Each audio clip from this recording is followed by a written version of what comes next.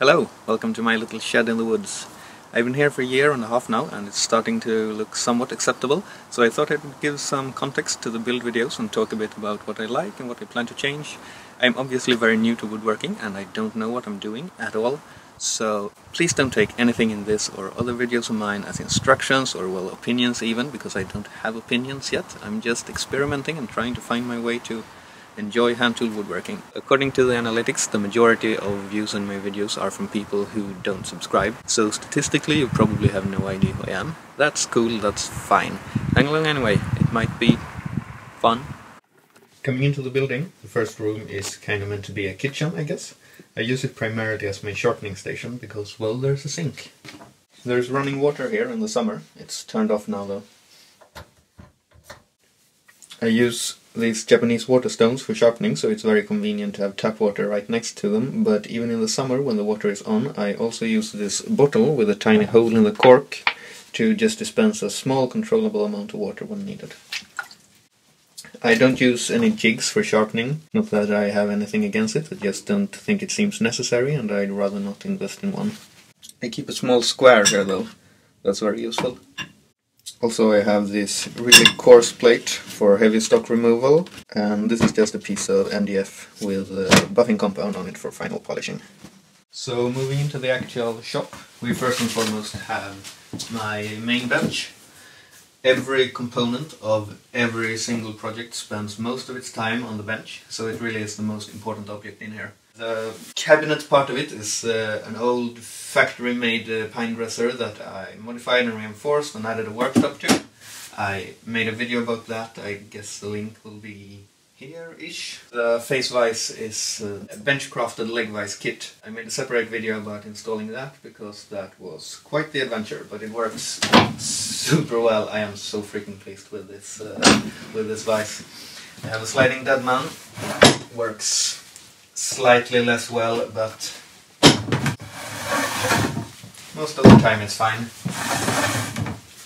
I use the cabinet for storing scraps. Scraps. No, what scraps are. It keeps the weight up, which keeps the bench down, and it prevents me from just piling scraps on the floor, which I 100% would do if I didn't have this. Above the bench I have my tool wall. The concept, yay. Having all my tools right in front of me when I'm working is the way to go for me. The execution, I might redo the whole thing sometime. Or not. It's not horrible. It works. It could be a lot nicer. These are my bench chisels, just the normal chisels. Here are mortising chisels with a thicker steel.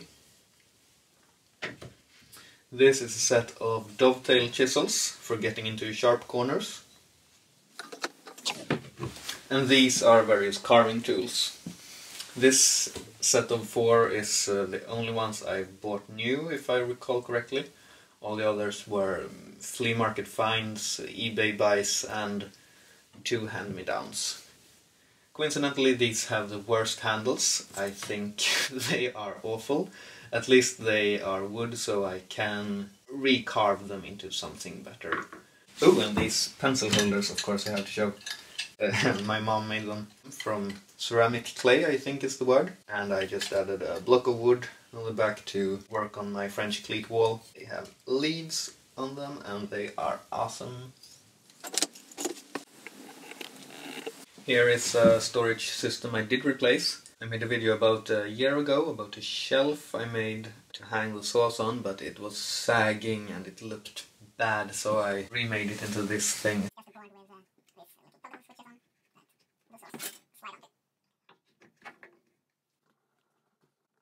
These are just some things I reach for all the time. My winding sticks, a brush for sweeping curls off the bench, my Paul Sellers style rag-in-a-can oiler. I found this great guacamole can to use for it. The guac was pretty bad, it needed a lot more avocado to be honest. But it had this lid, very soft plastic, almost silicone-like, that keeps the dust off the rag. I use sewing machine oil on it. Other types are available. Just Obviously don't use a drying oil like linseed oil, because if you do, you are making a ticking firebomb. Further down here it gets more and more disorganized, but this box I just keep sandpaper in, also a bag of shellac flakes, shooting board, resawing / kerfing jig, and this is just a planing stop I sometimes screw to the top of the bench to plane thin stock against. And this is an old toolbox I made before I even had a workbench. I just store some less beautiful saws there. Some of these I'm gonna give an updo like the two on the wall. Some are not really worth the trouble, and some are dull and non-resharpenable, but have a personal value, so I'm keeping them anyway. These white cubes are polystyrene boxes. I keep my glues and finishes in them because they are insulating, and this place is only heated while I'm here, so it could theoretically drop below freezing. When it's warmer, I put the glues and stuff in this space behind there to free up a bit of space. Moving to the other side of the bench, here's another white cube. Here are things I don't use that often, because these drawers are rustic and charming and I like them, but they jam all the time. I keep planing them down and they keep jamming up. Here are screws, nails, dowels, random things, honestly. Drill bits, and more drilling stuff. This brace is awesome. It was in a thrift store and they had another one that was also fully functional and a quarter of the price, but I had to get this one because it's beautiful and I'm weak. I mean, it was still dirt cheap for such a good tool because no one wants this. It's incredible how fast you can drill big holes with this though. Saw set, files, scrap of leather, some string. It's mainly saw sets and files. Hand planes. Yes, let's talk about hand planes. This arrangement, as seen in this video, it works very well, I'm pleased with it. I had to add these little toggle locks on the smaller planes, because without them they're a little bit too close to chipping out. I should have built the whole thing on a less steep angle, but oh well, it's fine. This is probably my favorite tool that I own. It's an American-made Stanley number 7 from about 1910, I believe, and the quality of manufacturing on this thing is just out of this world. The blade holds an edge forever without being hard to sharpen at all. The handle feels so good, the knob feels great, and it just feels amazing to use. It's hard to explain why a plane feels good to use, but some planes feel good to use, and this is one of them. This is probably my most used plane. It's also an American-made Stanley. Slightly newer, still extremely well done. Awesome handle, awesome blade. This is a British Stanley, same size as this one, but slightly newer again. It has these router-made roundovers instead of actually being shaped to the hand. I have put a small camber on the blade to make it act a bit like a scrub plane. It's too big to be a proper scrub plane. If I tried to take like a full 1/16 of an inch shaving with it, it would just get stuck, obviously, because it's so wide. But a slight camber still means I can take shavings across the grain. I can take fairly heavy cuts with it. It's my main roughing plane and it's good at its job.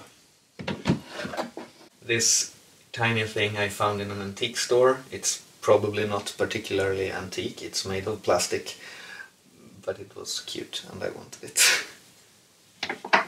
These two are from a Swedish manufacturer called Anchor.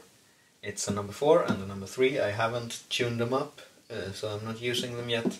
I plan to make the number 4 my dedicated smoother. I kind of use this number 5 as a smoother now, and it's not ideal, it's too long. I should be using a number 4, and that's what I'm planning to do.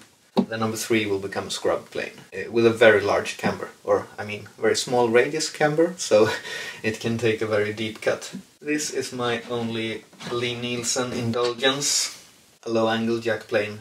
It's fantastic on end grain, of course, that's what it's made to do. It's not so great on anything else than end grain, I found. It's really nice to have, but it is an indulgence. You do not need a Lee Nielsen low angle plane. You can use a $1, $5 thrift store find, restore it, use that. Oh, and below, these are my most commonly used weirdo planes. Primarily the rebate plane, or rabbit plane. I use that quite a lot actually. And an O-rig router. This is not a weird plane, it's a block plane. It used to live up here, but that's a little bit too precarious. So he goes there now. Behind them is my power tool corner. Never intended this to be a permanent place for anything, but my yellow machines seem to like it back here, so I guess I should build cubbies for them or something. Here are some really long clamps that I made. There is a video about that too. Again, it sort of degrades as we go down into a bit of a mess of homeless things and storage of stuff I tell myself I'm going to use someday. These are my sawhorses, heavily inspired by those seen on the Ishitani Furniture channel. Very good channel. I think the build video on these is still my most popular video, although most comments are focusing on how I'm not wearing shoes. So if you want to yell at me for exhibiting insufficient footwear, that's where it's at. Let it be known, my toes are now protected. Anyway, I don't use these very often, and I think they will be more useful in a future larger shop. But they don't take much space and I don't mind storing them here. Oh, and behind we have some things for an upcoming secret project, so nothing to see there. This corner is basically storage for wood that doesn't like being outside. Beech degrades very quickly outside, I found, so that goes here. These wide beech boards are going to become a tool chest eventually. I have some plywood, don't use that a lot, but it's good for certain things. Some nicer oak veneered plywood. This oak laminated tabletop could really go outside, but it's made its home here and won't move. Next is my secondary bench. Thank you to my friend who helped me bring it out here. You are probably not watching, but it was massively appreciated. I really like this thing. There's a factory label somewhere underneath. It doesn't say when it was made, but it seems to be in the region of 100 years old. I actually think it's supposed to be a children's bench, because I'm a short boy, and this is too low even for me. But it's just so beautiful. Again, I'm keeping some wood underneath to give it more weight. This is going to become end grain cutting boards someday, I hope. Here's a spoon my brother is working on. I think it looks really good. I need to make some spoons. Seems fun. Oh, and here are my tiny sawhorses. These were very helpful when I was working on the secretary desk recently. Or, well, it was not recently, it was several months ago, but it feels super recently. Just getting it a little bit off the floor was very nice to get some height on it, to be able to work underneath it, etc. Very well worth making a pair of these, I think. And that's a tool chest I started and never finished. Sorry about that if you were watching those videos. I made a few bad choices on it because I didn't know what I'm doing, even less so back then, but I have a similar design with better construction in mind now, so that's a project I'm eager to embark on soon. And above the small bench is my latest storage addition, my clamp rack. Most of my clamps are these, this kind, just because they're the most common to find in, you know, the garage sales and the flea markets, etc. But I honestly prefer these in just about every way, except how they are new and have no history, you know. Also, I made a shelf here for my specialty planes. Almost all of these were one big haul that I was super lucky to find. A box full of rust and dirt and these beautiful old planes. I haven't restored any of them though, they do need a bit of love.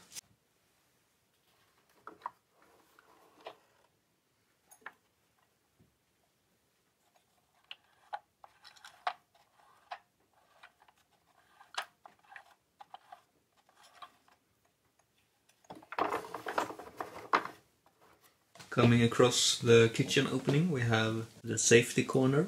Gotta have a blanket, some first aid stuff, and an extinguisher.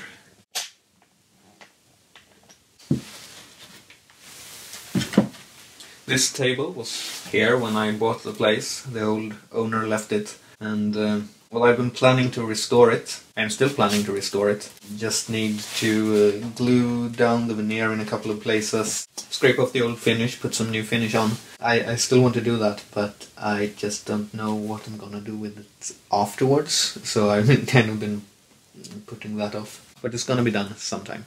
Also, that's my little heater. It runs on kerosene, which I honestly hate, but it's literally the only heating solution that I A, can afford, and B, is feasible. I mean, I'd love to have a wood burning stove, that would be amazing, but it's not allowed by some regulations on the forest this house is built in. It's understandable, honestly. Kerosene, bad though.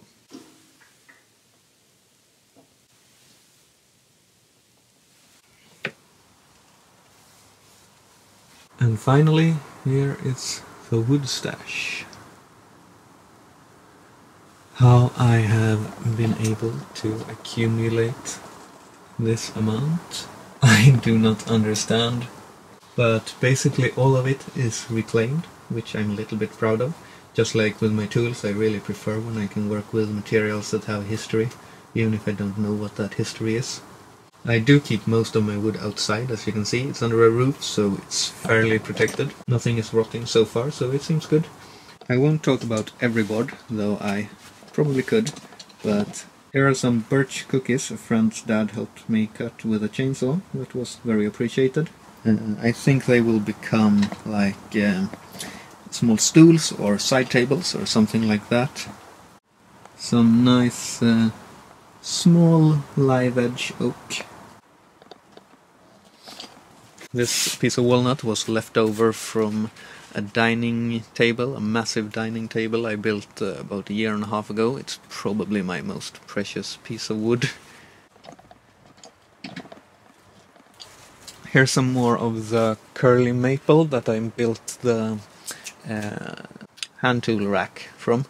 I think it's maple anyway, it's definitely curly. Here are some small logs, mostly oak. We plan to split them into quarter sawn pieces for drawer fronts and other small components. Behind here is a ton of pine. Some of it was left over from the windowsills I made recently. Some of it came out of a wall I helped tear down in an old house. So that's some very nice old pine. Also some tropical stuff, no idea what this is. I mean, I don't know the species, but it's sold as deck material to use instead of pressure treated wood. Sometimes I can find scraps of that. So it's probably teak, I suppose. And down here I have a small stash of something that I think might be mahogany. Some kind of mahogany. I'm not sure. They were scraps someone gave me. They feel a bit like walnut in hardness, very light and very pretty. I'm looking forward to making something fun with that. There's a bit of live edge on this one.